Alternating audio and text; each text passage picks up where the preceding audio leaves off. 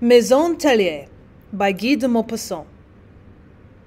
They went there every evening about 11 o'clock, just as they would go to the club. 6 or 8 of them, always the same set, not fast men, but respectable tradesmen, and young men in government or some other employ, and they would drink their chartreuse, and laugh with the girls, or else talk seriously with Madame Tellier, whom everybody respected, and then they would go home at 12 o'clock. The younger men would sometimes stay later. It was a small, comfortable house painted yellow at the corner of a street behind St. Etienne's church, and from the windows one could see the docks full of ships being unloaded, the big salt marsh, and rising beyond it, the Virgin's Hill with its old grey chapel. Madame Tellier, who came of a respectable family of peasant proprietors in the department of the Eure, had taken up her profession, just as she would have become a milliner or a dressmaker. The prejudice, which is so violent and deeply rooted in large towns, does not exist in the country places in Normandy. The peasant says, "It is a paying business," and he sends his daughter to keep an establishment of this character, just as he would send her to keep a girls' school. She had inherited the house from an old uncle, to whom it had belonged. Monsieur and Madame Tellier, who had formerly been innkeepers near Yvetot, who had immediately sold their house as they thought that the business at Fécamp was more profitable, and they arrived one fine morning to assume the direction of the enterprise, which was declining on account of the absence of the proprietors. They were good people enough in their way, and soon made themselves liked by their staff and their neighbors. Monsieur died of apoplexy 2 years later, for as the new place kept him in idleness and without any exercise, he had grown excessively stout, and his health had suffered. Since she'd been a widow, all of the frequenters of the establishment made much of her. But people said that personally she was quite virtuous, and even the girls in the house could not discover anything against her. She was tall, stout, and affable, and her complexion, which had become pale in the dimness of her house, the shutters of which were scarcely ever opened, shone as if it had been varnished. She had a fringe of curly false hair, which gave her a juvenile look that contrasted strongly with the ripeness of her figure. She was always smiling and cheerful, and was fond of a joke, but there was a shade of reserve about her, which her occupation had not quite made her lose. Coarse words always shocked her, and when any young fellow who had been badly brought up called her establishment a hard name, she was angry and disgusted. In a word, she had a refined mind, and although she treated her women as friends, she very frequently used to say that she and they were not made of the same stuff. Sometimes during the week she would hire a carriage and take some of her girls into the country, where they used to enjoy themselves on the grass by the side of the little river. They were like a lot of girls let out from school, and would run races and play childish games. They had a cold dinner on the grass, and drank cider, and went home at night with a delicious feeling of fatigue, and in the carriage they kissed Madame Tellier as their kind mother, who was full of goodness and complaisance. The house had 2 entrances. At the corner there was a sort of tap room which sailors and the lower orders frequented at night, and she had 2 girls whose special duty it was to wait on them with the assistance of Frederick, a short, light-haired, beardless fellow, as strong as a horse. They set the half-bottles of wine and the jugs of beer on the shaky marble tables before the customers, and they urged the men to drink. The 3 other girls, there were only 5 of them, formed a kind of aristocracy, and they remained with the company on the first floor, unless they were wanted downstairs and there was nobody on the first floor.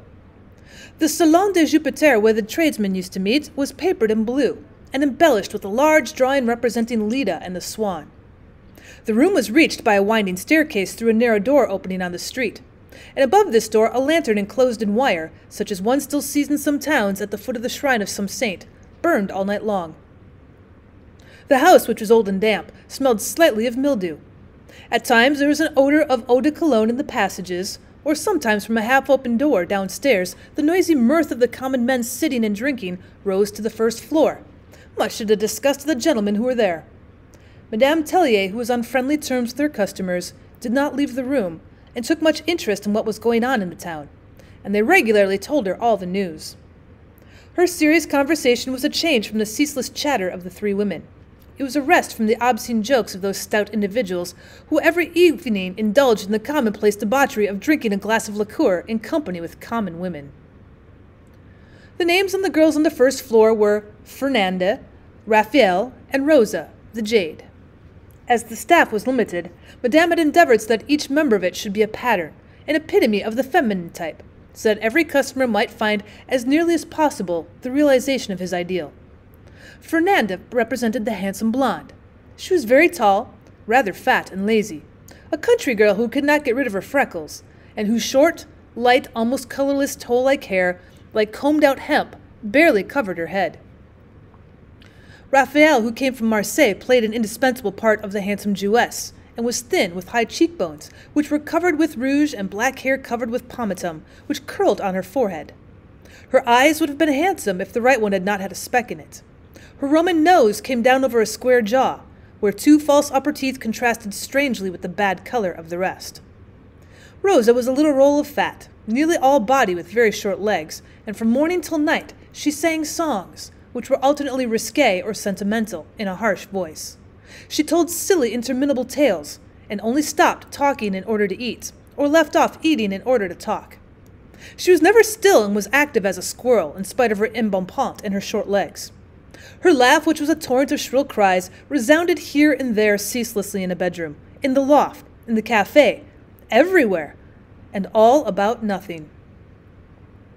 The two women on the ground floor, Lotus was nicknamed La Coquette, and Flora, whom they called Balancoise, because she limped a little, the former always dressed as the goddess of liberty, with a tricolored sash, and the other as a Spanish woman, with a string of copper coins in her carroty hair, which jingled at every uneven step. Looked like cooks dressed up for the carnival.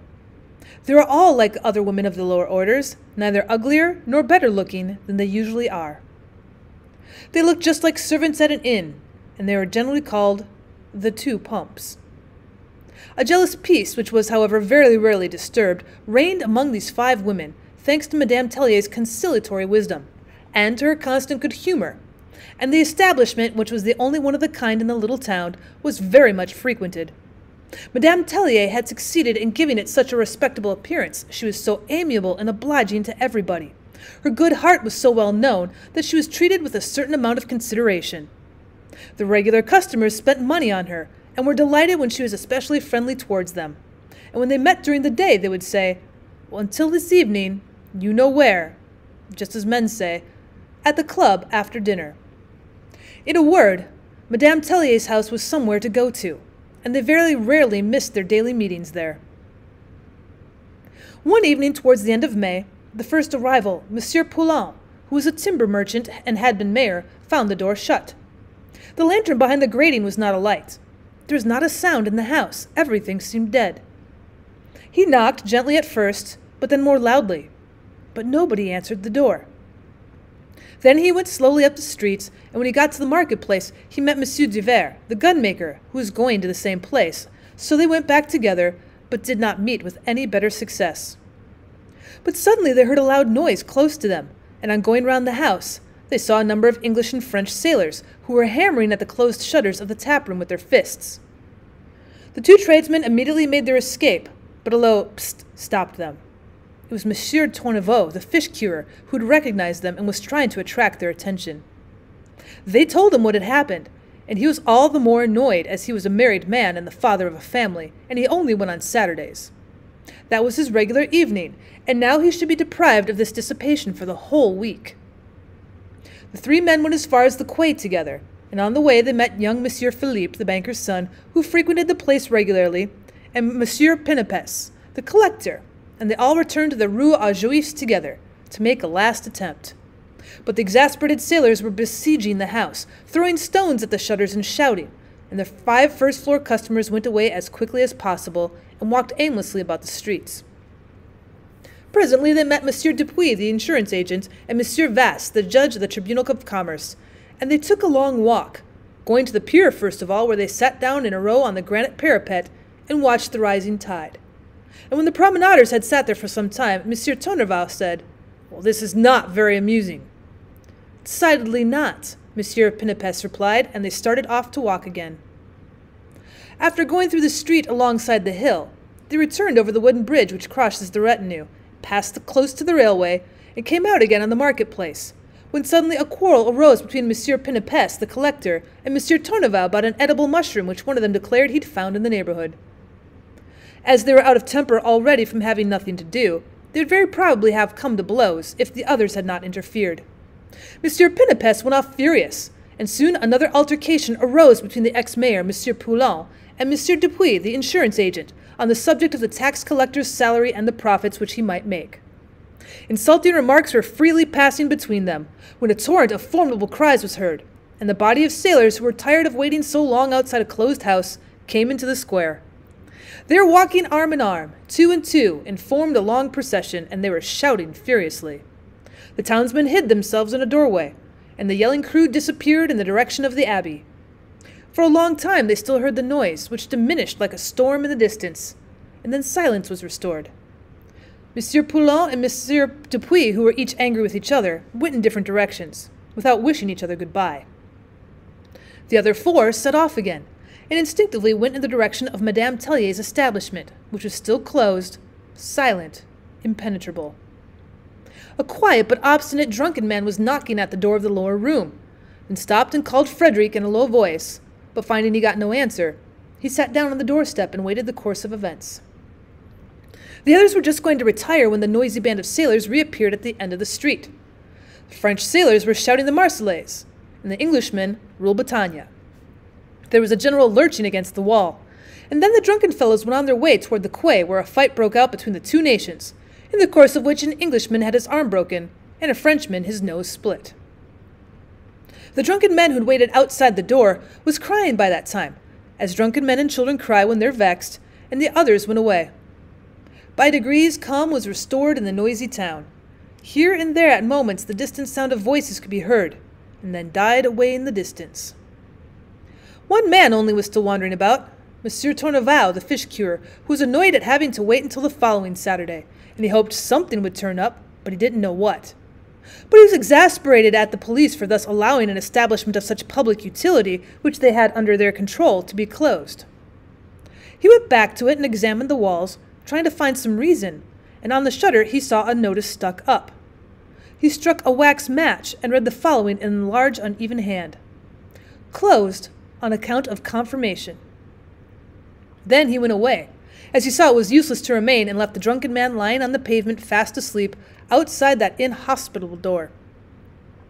The next day all the regular customers, one after the other, found some reason for going through the street with a bundle of papers under their arm to keep them in countenance, and with a furtive glance they all read that mysterious notice: "Closed on account of the confirmation."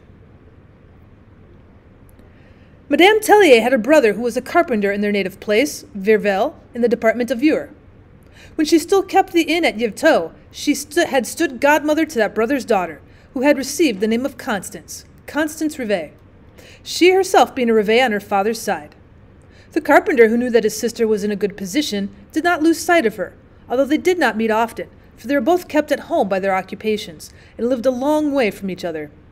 But as the girl was 12 years old and going to be confirmed, he seized that opportunity to write to his sister, asking her to come and be present at the ceremony. Their old parents were dead, and as she could not well refuse her goddaughter, she accepted the invitation. Her brother, whose name was Joseph, hoped that by dint of showing his sister's attention, she might be induced to make her will in the girl's favor, as she had no children of her own. Her sister's occupation did not trouble his scruples in the least, and besides, nobody knew anything about it in Virvel. When they spoke of her, they only said, "Oh, Madame Tellier is living at Fécamp," which might mean that she was living on her own private income. It was quite 20 leagues from Fécamp to Virvel, and for a peasant 20 leagues on land is as long as a journey as crossing the ocean would be to city people. The people of Virvel had never been further than Rouen, and nothing attracted the people from Fécamp to a village of 500 houses in the middle of a plain, and situated in another department. At any rate, nothing was known about her business. But the confirmation was coming on, and Madame Tellier was in great embarrassment. She had no substitute, and did not at all care to leave her house even for a day, for all the rivalries between girls upstairs and those downstairs would infallibly break out. No doubt Frederick would get drunk, and when he was in that state he would knock anybody down for a mere word. At last, however, she made up her mind to take them all with her, with the exception of the man to whom she gave a holiday until the next day but one. When she asked her brother, he made no objection, but undertook to put them up for the night, and so on Saturday morning the 8 o'clock express carried off Madame Tellier and her companions in a second-class carriage. For as far as Beausville they were alone, and chatted like magpies, but at that station a couple got in.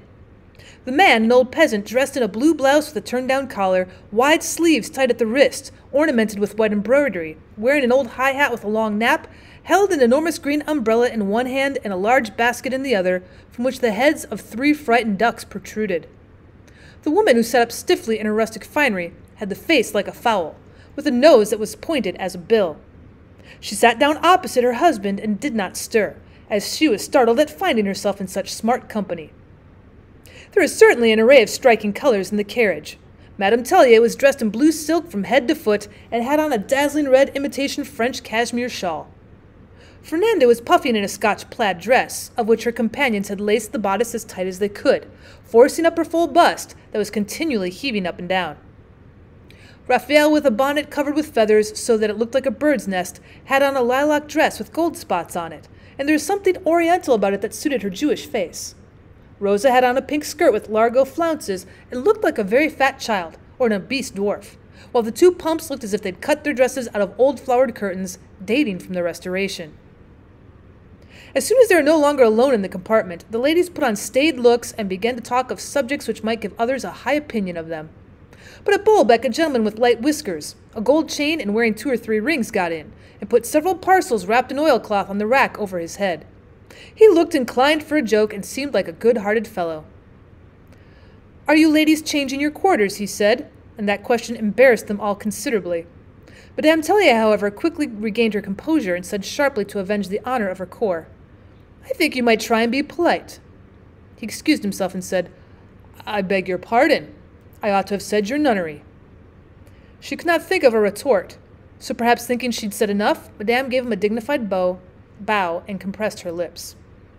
Then the gentleman who was sitting between Rosa and the old peasant began to wink knowingly at the ducks, whose heads were sticking out of the basket, and when he felt that he'd fixed the attention of his public, he began to tickle them under the bills and spoke funnily to them to make the company smile.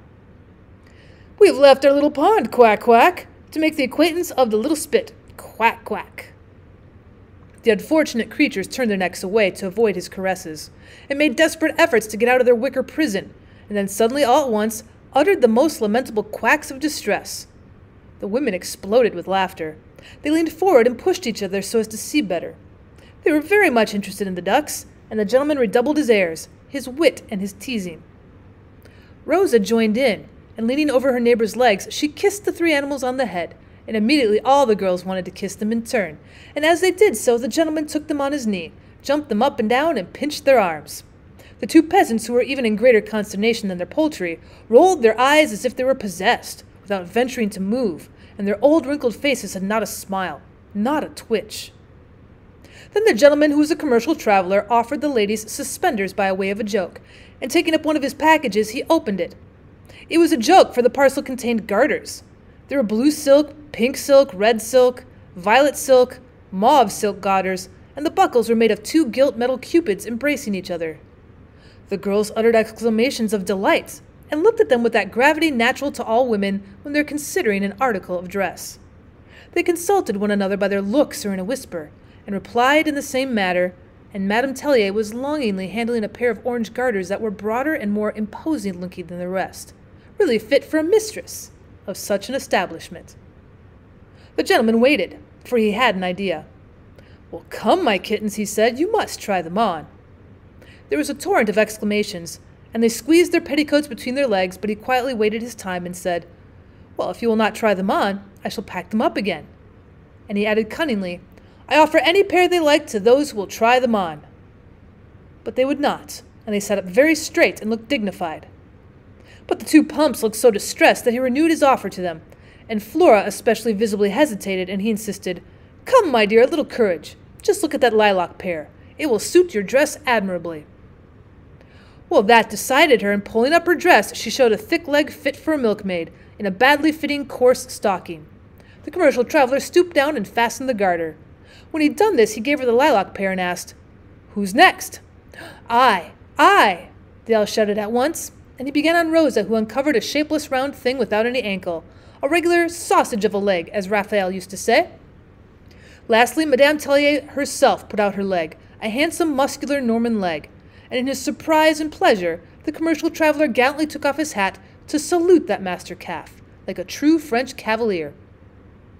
The two peasants, who were speechless from surprise, glanced sideways out of the corner of one eye, and they looked so exactly like fowls that the man with the light whiskers, when he sat up, said, "Cocorico," under their very noses. That gave rise to another storm of amusement. The old people got out at Motteville with their basket, their ducks, and their umbrella, and they heard the women say to their husband as they went away, "They are no good and are off to that cursed place, Paris." The funny commercial traveler got himself out at Rouen after behaving so coarsely that Madame Tellier was obliged sharply to put him in his right place, and she added as a moral, "Well, this will teach us not to talk to the first comer." At Auxerre they changed trains. At a little station further on, Monsieur Joseph Rivet was waiting for them with a large cart with a number of chairs in it, drawn by a white horse. The carpenter politely kissed all the ladies, and then helped them into his conveyance. The three of them sat on 3 chairs at the back, Raphael, Madame Tellier, and her brother on the 3 chairs in front, while Rosa, who had no seat, settled herself as comfortably as she could on tall Fernandez's knees, and then they set off. But the horse's jerky trot shook the cart so terribly that the chairs began to dance and threw the travelers about, to the right and to the left, as if they were dancing puppets, which made them scream and make horrible grimaces. They clung on to the sides of the vehicle. Their bonnets fell on their backs, over their faces, and on their shoulders, and the white horse went on stretching out his head and holding out his little hairless tail like a rat's, with which he whisked his buttocks from time to time. Joseph Rivet, with one leg on the shafts and the other doubled under him, held the reins in his elbows very high, and kept uttering a kind of clucking sound, which made the horse prick up his ears and go faster. The green country extended on either side of the road, and here and there the colza in flower presented a waving expanse of yellow, from which arose a strong, wholesome, sweet, and penetrating odor, which the wind carried to some distance. The cornflowers showed their little blue heads amid the rye, and the women wanted to pick them, but Monsieur Rivet refused to stop.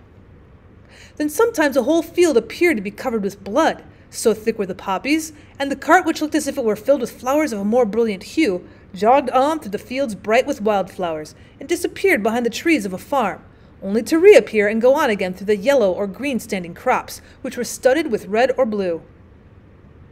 1 o'clock struck as they drove up to the carpenter's door. They were tired out and pale with hunger, as they had eaten nothing since they left home.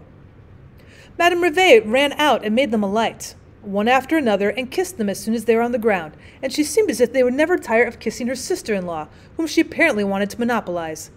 They had lunch in the workshop, which had been cleared out for the next day's dinner. The capital omelette, followed by boiled chitterlings and washed down with good hard cider, made them all feel comfortable. Rivet had taken a glass so that he might drink with them, and his wife cooked, waited on them, brought in the dishes, took them out, and asked each of them in a whisper whether they had everything they wanted. A number of boards standing against the walls and heaps of shavings that had been swept into the corners gave out a smell of planed wood, the smell of a carpenter's shop, that resinous odor which penetrates to the lungs. They wanted to see the little girl, but she'd gone to church and would not be back again until evening, so they all went for a stroll in the country. It was a small village through which the high road passed. 10 or a dozen houses on either side of the single street were inhabited by the butcher, the grocer, the carpenter, the innkeeper, the shoemaker, and the baker. The church was at the end of the street and was surrounded by a small churchyard, and 4 immense lime trees which stood just outside the porch shaded it completely. It was built of flint, in no particular style, and had a slate-roofed steeple. When you got past it, you were again in the open country, which was varied here and there by clumps of trees which hid the homesteads. Rivet had given his arm to his sister out of politeness, although he was in his working clothes and was walking with her in a dignified manner. His wife, who was overwhelmed by Raphael's gold-striped dress, walked between her and Fernande, and roly-poly Rosa was trotting behind with Louise and Flora, the seesaw, who was limping along, quite tired out. The inhabitants came to their doors. The children left off playing, and a window curtain would be raised so as to show a muslin cap, while an old woman with a crutch, who was almost blind, crossed herself as if it were a religious procession, and they all gazed for a long time at those handsome ladies from town, who had come so far to be present at the confirmation of Joseph Rivet's little girl, and the carpenter rose very much in the public estimation. As they passed the church, they heard some children singing. Little shrill voices were singing a hymn, but Madame Tellier would not let them go in, for fear of disturbing the little cherubs. After the walk, during which Joseph Rivet enumerated the principal landed proprietors, spoke about the yield of the land and the productiveness of the cows and sheep, he took his tribe of women home and installed them in his house, and as it was very small, they had to put them into rooms 2 and 2. Just for once, Rivet would sleep in the workshop on the shavings. His wife was to share her bed with her sister-in-law, and Ferdinand and Raphael were to sleep together in the next room. Louise and Flora were put into the kitchen, where they had a mattress on the floor, and Rosa had a little dark cupboard to herself at the top of the stairs, close to the loft, where the candidate for confirmation was to sleep. When the little girl came in, she was overwhelmed with kisses. All the women wished to caress her with that need of tender expansion, that habit of professional affection which had made them kiss the ducks in the railway carriage. Each of them took her on her knees, stroked her soft light hair, and pressed her in their arms with vehement and spontaneous outbursts of affection, and the child, who was very good and religious, bore it all patiently. As the day had been a fatiguing one for everybody, they all went to bed soon after dinner. The whole village was wrapped in that perfect stillness of the country, which is almost like a religious silence, and the girls who were accustomed to the noisy evenings of their establishment felt rather impressed by the perfect repose of the sleeping village, and they shivered, not with cold, but those little shivers of loneliness which come over uneasy and troubled hearts. As soon as they were in bed 2 and 2 together, they clasped each other in their arms as if to protect themselves against this feeling of the calm and profound slumber of the earth. But Rosa, who was alone in her little dark cupboard, felt a vague and painful emotion come over her.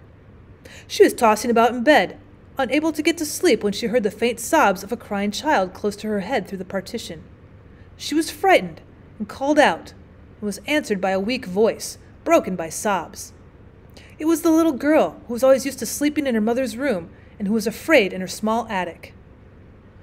Rosa was delighted, got up softly so as not to waken anyone, and went and fetched the child. She took her into her warm bed, kissed her and pressed her to her bosom, lavished exaggerated manifestations of tenderness on her, and at last grew calmer herself and went to sleep. Until morning, the candidate for confirmation slept with her head on Rosa's bosom. At 5 o'clock, the little church bell, ringing the Angelus, woke the women, who usually slept the whole morning long. The villagers were up already, and the women went busily from house to house, carefully bringing short, starched muslin dresses or very long wax tapers tied in the middle with a bow of silk fringed with gold, and with dents in the wax for the fingers. The sun was already high in the blue sky, which still had a rosy tint towards the horizon, like a faint remaining trace of dawn. Families of fowls were walking about outside the houses, and here and there a black cock with a glistening breast raised his head, which was crowned by his red comb, and flapped his wings and uttered his shrill crow, which the other cocks repeated. Vehicles of all sorts came from neighboring parishes, stopping at the different houses, and tall Norman women dismounted, wearing dark dresses with kerchiefs crossed over the bosom, fastened with silver brooches 100 years old. The men had put on their blue smocks over their new frock coats or over their old dress coats of green cloth, the two tails of which hung down below their blouses. When the horses were in the stable, there was a double line of rustic conveyances along the road. Carts, cabriolets, tilburys and wagonettes, traps of every shape and age, tipping forward on their shafts or else tipping backward with the shafts up in the air. The carpenter's house was as busy as a beehive. The women in dressing, jackets and petticoats with their thin short hair, which looked faded and worn and hanging down their backs, were busy dressing the child, who was standing quietly at a table, while Madame Tellier was directing the movements of her battalion. They washed her, did her hair, dressed her, and with the help of a number of pins, they arranged the folds of her dress and took in the waist, which was too large. Then, when she was ready, she was told to sit down and not to move, and the women hurried off to get ready themselves. The church bell began to ring again, and its tinkle was lost in the air like a feeble voice which is soon drowned in space. The candidates came out of the houses and went towards the parochial building, which contained 2 schools and the mansion house, and which stood quite at one end of the village while the church was situated at the other. The parents in their very best clothes followed their children with embarrassed looks and those clumsy movements of a body bent by toil. The little girls disappeared in a cloud of muslin which looked like whipped cream, while the lads, who looked like embryo waiters in a cafe and whose heads shone with pomatum, walked with their legs apart so as not to get any dust or dirt on their black trousers. It was something for a family to be proud of when a large number of relatives who'd come from a distance surrounded the child, and the carpenter's triumph was complete. Madame Tellier's regiment, with its leader at its head, followed Constance. Her father gave his arm to his sister, her mother walked by the side of Raphael, Fernande with Rosa, and Louise and Flora together, and thus they proceeded majestically through the village, like a general's staff in full uniform, with the effect of the village was startling. At the school, the girls ranged themselves under the Sisters of Mercy and the boys under the schoolmaster, and they started off, singing a hymn as they went. The boys led the way in 2 files, between the 2 rows of vehicles, from which the horses had been taken out, and the girls followed the same order. And as all the people in the village had given the town ladies the precedence out of politeness, they came immediately behind the girls, and lengthened the double line of the procession still more, 3 on the right and 3 on the left, while their dresses were as striking as a display of fireworks. When they went into the church, the congregation grew quite excited. They pressed against each other, turned round and jostled one another in order to see, and some of the devout ones spoke almost aloud, for they were so astonished at the sight of those ladies whose dresses were more elaborate than the priest's vestments. The mayor offered them his pew, the first one on the right, close to the choir. Madame Tellier sat there with her sister-in-law, Ferdinand and Raphael. Rosa, Louise, and Flora occupied the second seat in company with the carpenter. The choir was full of kneeling children, the girls on one side and the boys on the other, and the long wax tapers which held looked like lances pointing in all directions. And the 3 men were standing in front of the lectern, singing as loud as they could. They prolonged the syllables of the sonorous Latin indefinitely, holding on to amens with interminable a's, which the reed stop of the organ sustained in a monotonous, long drawn-out tone. A child's shrill voice took up the reply, and from time to time a priest sitting in a stall and wearing a beretta got up, muttered something, and sat down again, while the 3 singers continued, their eyes fixed on the big book of plain chant lying open before them on the outstretched wings of a wooden eagle. Then silence ensued, and the service went on. Toward the close, Rosa, with her head in both hands, suddenly thought of her mother, her village church, and her first communion. She almost fancied that the day had returned, when she was so small it was almost hidden in her white dress, and she began to cry. Well, first of all, she wept silently, and the tears dropped slowly from her eyes, but her emotion increased with her recollections, and she began to sob. She took out her pocket handkerchief, wiped her eyes, and held it to her mouth so as not to scream, but it was in vain. A sort of rattle escaped her throat, and she was answered by 2 other profound, heart-breaking sobs, for her 2 neighbors, Louise and Flora, who were kneeling near her, overcome by similar recollections, were sobbing by her side amid a flood of tears.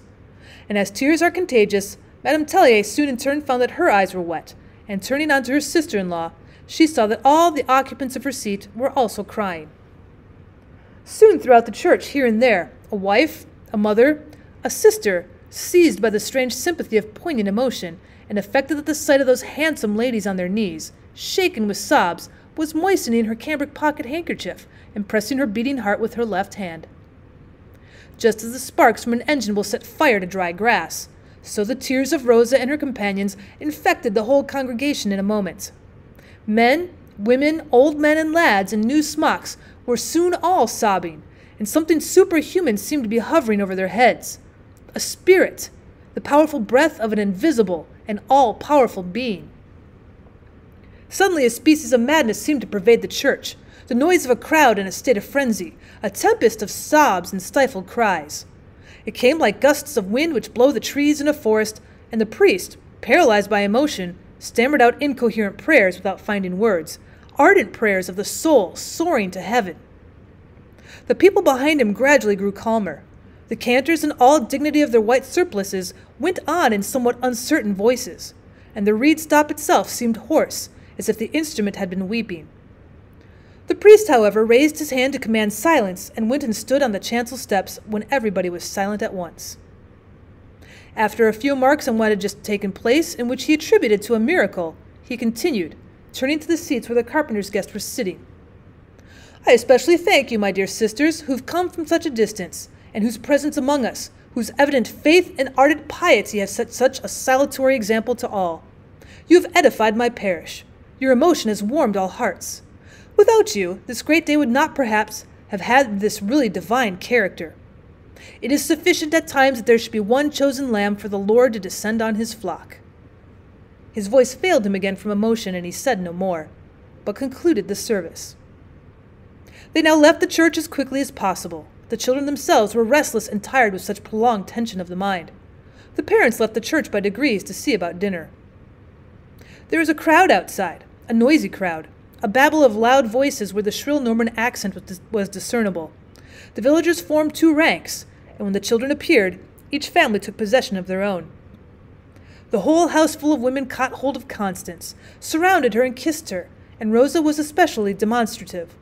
At last she took hold of one hand, while Madame Tellier took the other, and Raphael and Ferdinand held up her long muslin skirt so that it might not drag in the dust. Louise and Flora brought up the rear with Madame Rivet, and the child, who was very silent and thoughtful, set off for home in the midst of this guard of honor. Dinner was served in the workshop on long boards supported by trestles, and through the open door they could see the enjoyment that was going on in the village. Everywhere there was feasting, and through every window were to be seen tables surrounded by people in their Sunday best. And a cheerful noise was heard in every house, while the men sat in their shirt sleeves, drinking glass after glass of cider. In the carpenter's house the gaiety maintained somewhat of an air of reserve, the consequence of the emotion of the girls of the morning, and Rivet was the only one who was in a jolly mood, and he was drinking to excess. Madame Tellier looked at the clock every moment, for in order not to lose 2 days running, they must take the 3:55 train, which would bring them to Fécamp by dark. The carpenter tried very hard to distract her attention so as to keep his guests until the next day, but he did not succeed, for she never joked when there was business on hand, and as soon as they'd had their coffee, she ordered her girls to make haste and get ready. And then, turning to her brother, she said, "You must put in the horse immediately," and she herself went to finish her last preparations. When she came down again, her sister-in-law was waiting to speak to her about the child, and a long conversation took place, in which, however, nothing was settled. The carpenter's wife was artful and pretended to be very much affected, and Madame Tellier, who was holding the girl on her knee, would not pledge herself to anything definite, but merely gave vague promises. She would not forget her, there was plenty of time, and besides, they would meet again. But the conveyance did not come to the door, and the women did not come downstairs. Upstairs they even heard loud laughter, romping and little screams, and much clapping of hands, and so while the carpenter's wife went to the stable to see whether the cart was ready, Madame went upstairs. Rivet, who was very drunk, was plaguing Rosa, who was half choking with laughter. Louise and Flora were holding him by the arms and trying to calm him, as they were shocked at his levity after that morning's ceremony. But Raphael and Ferdinand were urging him on, writhing and holding their sides with laughter, and they uttered shrill cries at every rebuff the drunken fellow received. Well, the man was furious. His face was red, and he was trying to shake off the two women who were clinging to him, while he was pulling Rosa's skirt with all of his might and stammering incoherently. But Madame Tellier, who was very indignant, went up to her brother, seized him by the shoulders, and threw him out of the room with such violence that he fell against the wall in the passage. And a minute afterward they heard him pumping water on his head in the yard, and when he reappeared with the cart, he was quite calm. They started off in the same way they had come the day before, and the little white horse started off with his quick dancing trot. Under the hot sun, their fun, which had been checked during dinner, broke out again. The girls now were amused at the jolting of the cart, pushed their neighbors' chairs, and burst out laughing every moment. There was a glare of light over the country which dazzled their eyes, and the wheels raised 2 trails of dust along the highroad. Presently Ferdinand, who was fond of music, asked Rosa to sing something, and she boldly struck up the Gros Coeur de Moudon. But Madame Tellier made her stop immediately, as she thought it a very unsuitable song for such a day, and she added, "Sing us something of Béranger's." And so after a moment's hesitation, Rosa began Béranger's song, The Grandmother, in her worn-out voice, and all the girls and even Madame Tellier herself joined in the chorus. How I regret my dimpled arms, my nimble legs, and vanished charms. Well, that is first-rate, Rivet declared, carried away by the rhythm, and they shouted the refrain to every verse, while Rivet beat time on the shaft with his foot, and with the reins on the back of the horse, who, as if he himself were carried away by the rhythm, broke into a wild gallop, and threw all the women in a heap on top of one another on the bottom of the conveyance. Well, they got up, laughing as they were mad, and the gong went on, shouted at the top of their voices, beneath the burning sky among the ripening grain, to the rapid gallop of the little horse, who set off every time the refrain was sung, and galloped 100 yards to their great delight, while occasionally a stonebreaker by the roadside sat up and looked at the load of shouting females through his wire spectacles. When they got out at the station, the carpenter said, "I'm sorry you're going. We might have had some good times together." But Madame Tellier replied very sensibly, "Everything has its right time, and we cannot always be enjoying ourselves." And then he had a sudden inspiration. "Look here, I'll come and see you at Fécamp next month," and he gave Rosa a roguish and knowing look. "Come," his sister replied, "you must be sensible. You may come if you like, but you are not to be up to any of your tricks." He did not reply, and as they heard the whistle of the train, he immediately began to kiss them all. When it came to Rosa's turn, he tried to get to her mouth, which she, however, smiling with her lips closed, turned away from him each time by a rapid movement of her head to one side. He held her in his arms, but he could not attain his object, as his large whip, which he was holding in his hand and waving behind the girl's back in desperation, interfered with his movements. "Passengers for Rouen, take your seats," the guard cried, and they got in.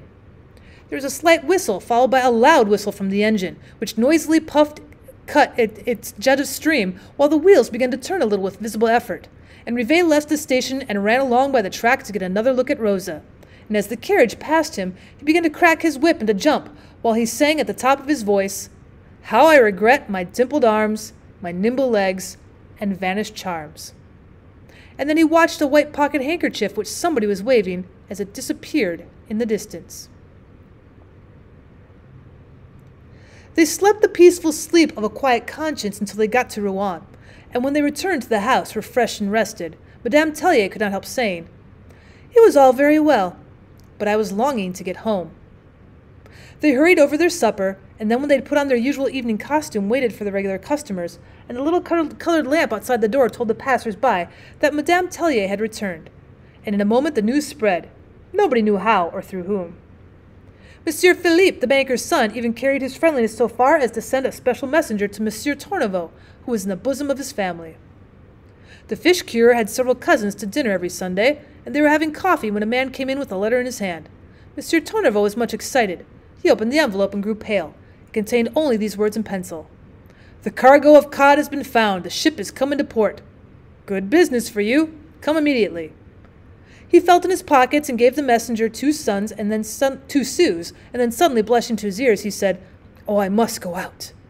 He handed his wife the laconic and mysterious note, rang the bell, and when the servant came in, he asked her to bring him his hat and overcoat immediately.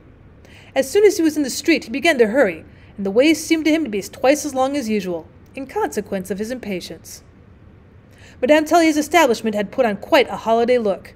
On the ground floor, a number of sailors were making a deafening noise, and Louise and Flora drank with one and the other and were being called in for every direction at once.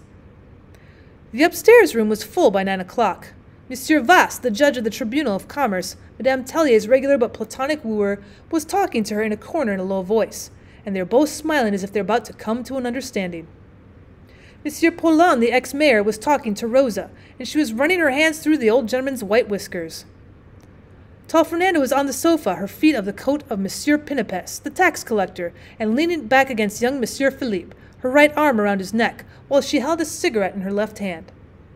Raphael appeared to be talking seriously with Monsieur Dupuis, the insurance agent, and she finished by saying, "Yes, I will, yes." Just then the door opened suddenly, and Monsieur Tourneveau came in, and was greeted with the enthusiastic cries of "Long live Tourneveau!" And Raphael, who was dancing alone up and down the room, went and threw herself into his arms. He seized her in a vigorous embrace, and without saying a word, lifted her up as if she'd been a feather. Rosa was chatting to the ex-mayor, kissing him and puffing, both his whiskers at the same time in order to keep his head straight. Fernanda and Madame Tellier remained with the 4 men, and Monsieur Philippe explained, "I will pay for some champagne. Get 3 bottles, Madame Tellier." And Fernanda gave him a hug and whispered to him, "Play us a waltz, will you?" So he rose and sat down at the old piano in the corner and managed to get a hoarse waltz out of the depths of the instrument. The tall girl put her arms around the tax collector. Madame Tellier let Monsieur Vasse take her round the waist, and the 2 couples turned round, kissing as they danced. Monsieur Vasse, who had formerly danced in good society, waltzed with such elegance that Madame Tellier was quite captivated. Frederic brought the champagne. The first cork popped, and Monsieur Philippe played the introduction to a quadrille, through which the 4 dancers walked in society fashion decorously, with propriety and deportment, bows and curtsies, and then they began to drink. Monsieur Philippe next struck up a lively polka, and Monsieur Tourneveau started off with the handsome Jewess, whom he held without letting her feet touch the ground. Monsieur Pinapes and Monsieur Vasse had started off with renewed vigor, and from time to time one or another couple would stop to toss off a long draught of sparkling wine, and that dance was threatening to become never-ending, when Rosa opened the door. "I want to dance," she exclaimed, and she caught hold of Monsieur Dupuis, who was sitting idle on the couch, and the dance began again. But the bottles were empty. "I will pay for one," Monsieur Tourneveau said. "So will I," Monsieur Vasse declared. "And I will do the same," Monsieur Dupuis remarked. They all began to clap their hands, and soon it became a regular ball. And from time to time, Louise and Flora ran upstairs quickly and had a few turns, while their customers downstairs grew impatient, and then they returned regretfully to the tap room. At midnight they were still dancing. Madame Tellier let them amuse themselves while she had long private talks in corners with Monsieur Vasse, as if to settle the last details of something that had already been settled. At last, at 1 o'clock, the two married men, Monsieur Tornavall and Monsieur Pinnipes, declared that they were going home and wanted to pay. Nothing was charged for except the champagne, and that cost only 6 francs a bottle instead of 10, which was the usual price. And when they expressed their surprise at such generosity, Madame Tellier, who was beaming, said to them, "Well, we don't have a holiday every day."